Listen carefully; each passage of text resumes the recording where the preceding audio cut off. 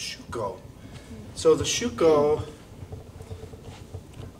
the limited historical knowledge I have, it was probably a weapon of the ninja. I don't think samurai would have used it because it was an unusual weapon. And the Shuko, the hand claw, was known as a kakushibuki, which means one that's hidden. So the samurai were a proud warrior, the military, so their weapons were out in the open. Unless it's a shuriken or something, they had swords, spears right out in the open. But a ninja who had to infiltrate or sneak into a place probably would hide these things. Now, where they come from, as with most things in history, we're not sure. So whenever someone tells you this is the way it was, be skeptical. Do you know what that means? Be a bit suspicious. Suspicious of the source, because none of us were around 600-700 years ago. No.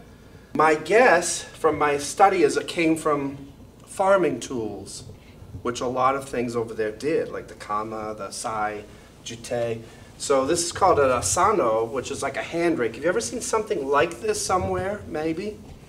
So this was for shallow agriculture. They would use it to rake leaves, to dig holes, to even bale rice up and stuff like that. So look at the size of that. Now this is a modern one you can literally buy today on Amazon. This would be perfect if you like, who likes to do landscaping or gardening? This is what you would use, okay? So that kind of looks like a claw, doesn't it, in a way? Then they also use like this bill hook. Who can pronounce that? Try it. Asakagi. Asakagi, which is a bale hook. Have you ever seen one of these before, maybe on a farm? They would use these to stab hay and throw it. Yep. Well, it was also used in the Far East as well, again for rice and things like that. It's also a fishing gaff, so some people when they catch big fish in the ocean, they use that to hook the gill of the fish to lift it into the boat. Hooks have been around a long time. Later in history, get me the second one please, tekokagi, which are claws that cover the hand. But do you see how they kind of represent that in a way? Sure. And they're like multiples of this. So what superhero looks like this? Wolverine. Yeah, Right? Is he DC or Marvel? Marvel. Are you sure? I'm sure. Was he invented by Stan Lee? He's an X-Man, so I'm not sure. Yeah, he was not. But he is one of them. But his kind of come out of his hand, don't they? They're kind of built in with the adamantine. They just like thinks about it, doesn't he? And they pop out. Yeah. But this is what the ninja would have had, okay? So this is a version, and I'll pass these around, that's much larger. You wouldn't be able to hide those very easily, but you wouldn't want to meet those in the dark, would you? Because they would make up myths about you and stories, and they would say, he had claws like a lion or a bear or a cat. And all I remember is it was dark out and I had these scratches, and I swear it was like a half bear, half man. And then he scaled a tree like a grizzly, and he fought like a tiger. And then what would happen is you would go back to your camp and you would start a legend. And then the ninja loved that because they loved stories about them because it made them more feared and more powerful. Then the samurai would be really scared of the ninja warrior and they would run away.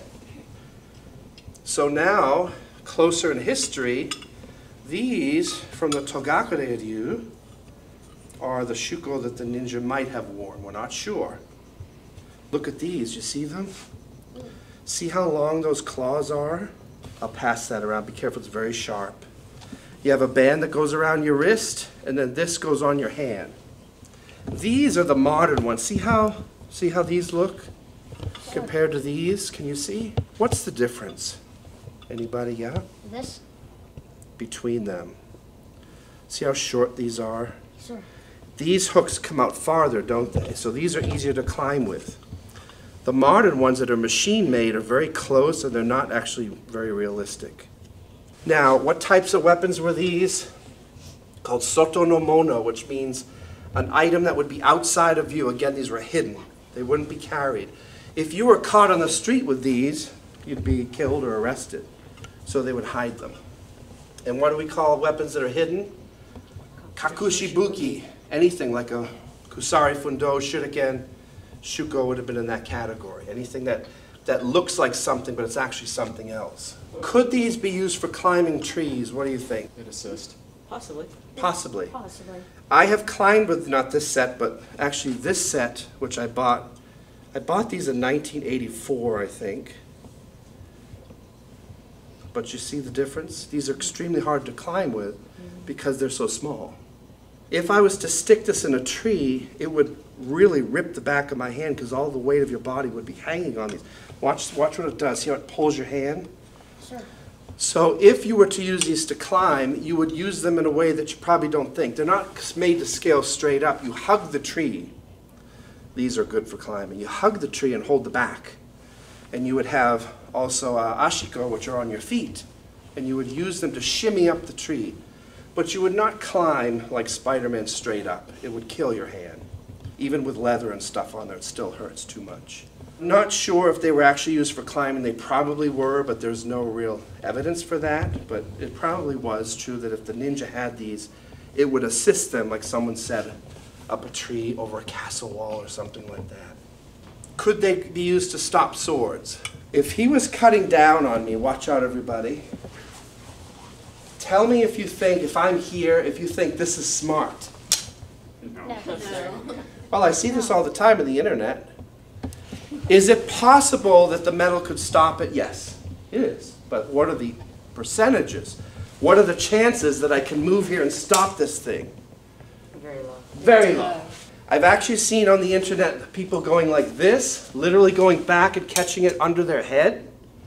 Is that smart or dumb? Dumb.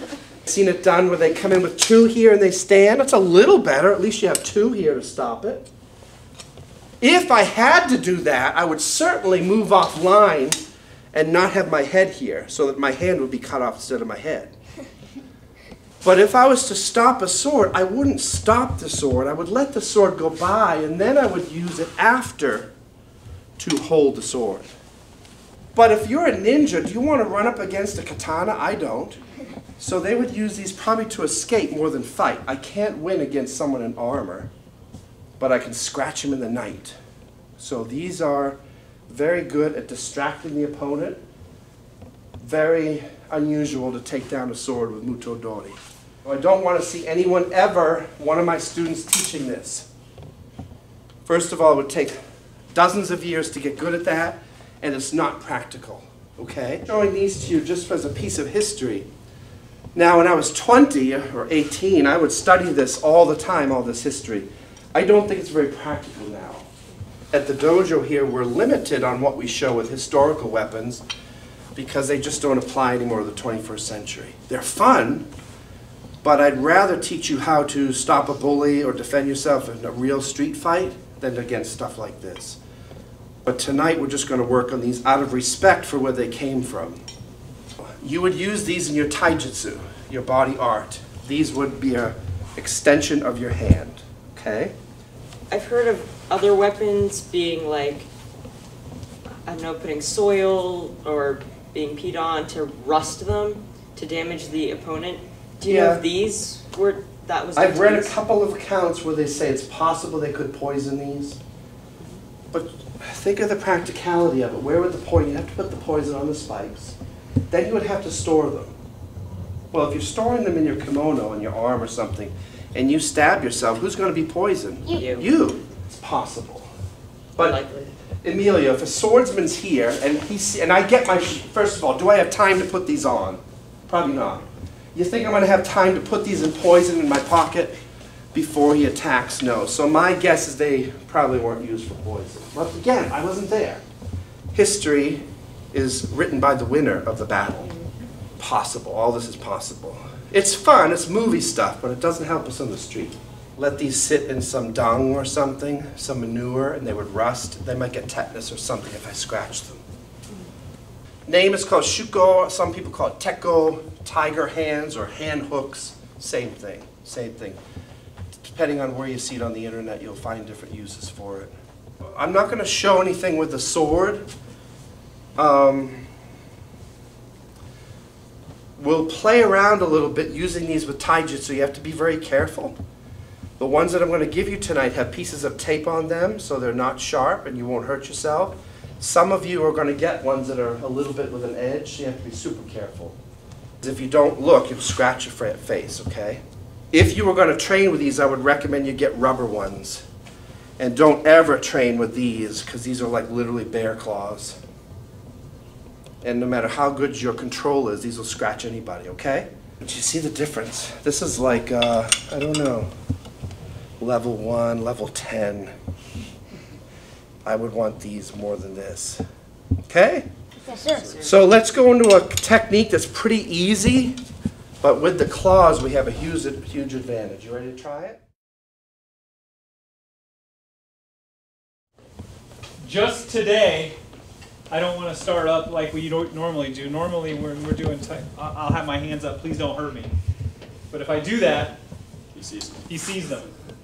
So let's play the little ninja a little bit. Maybe we'll leave our hands down and we'll say, please don't hurt me. And he says, too bad. So we're going to go straight from here to here. Here, boom, I'm placing, he's getting the claws here and on his hand. Because if I don't do anything to this hand, watch what happens. Ugh! I'm going to take a second hand right out of play by pressing on it. And then look where I'm at. Look what's open. Pow! His groin. And then the hand that's stabbed his arm, my left hand that started, is going to rake his face or his eyes. And then we're going to run off into the night. Mr. Norfleet attacks. Pow! Kick, groin, swipe his face. One more time, different angle. Pow! Kick, groin, swipe face. And then we run.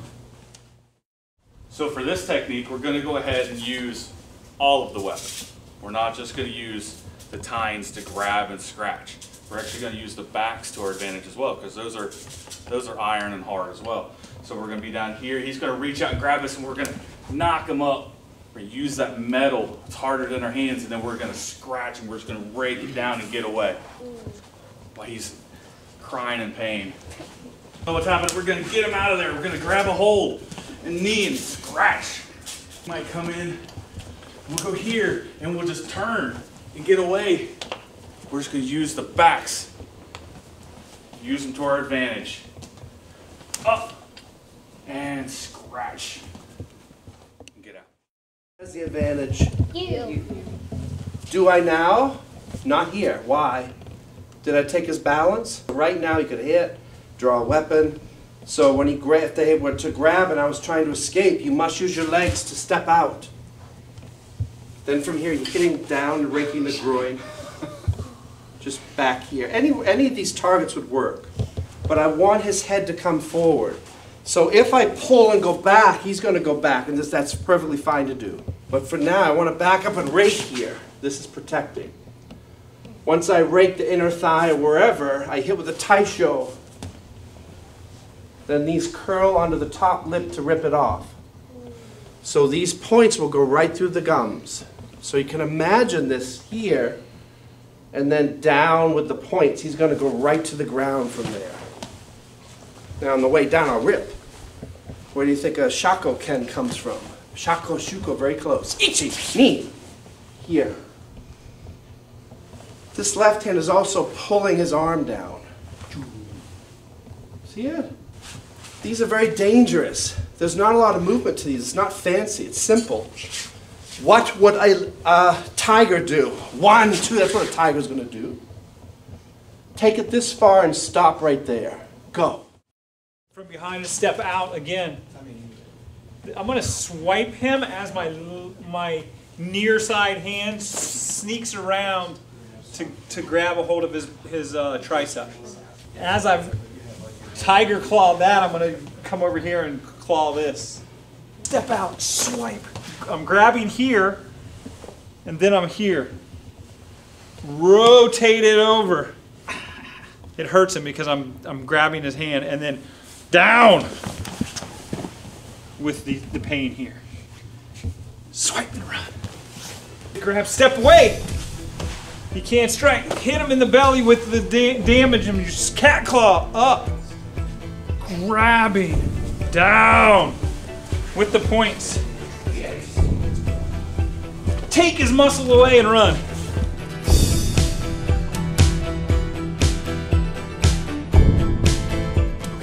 rule number one, we want to make sure we stop the sword with the claws. So we're standing here, he doesn't know what's going on, and we stand right away, and we hold it here so we can kick him and defeat our opponent.